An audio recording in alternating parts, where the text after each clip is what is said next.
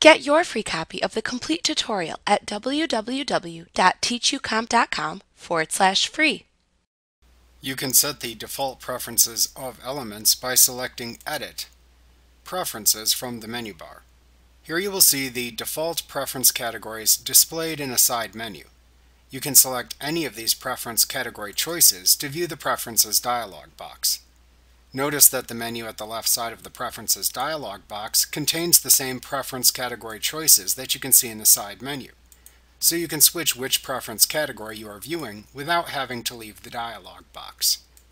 The preference category selection you make within this menu determines which specific preferences appear at the right side of the dialog box.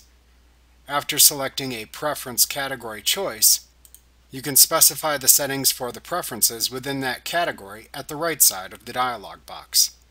Some of the preference settings you can change within this dialog box are the general settings, display and cursor options, transparency settings, and memory settings, among many others.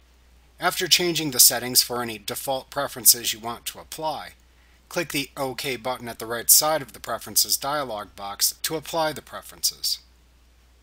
Like what you see? Pick up your free copy of the complete tutorial at www.teachucomp.com/free.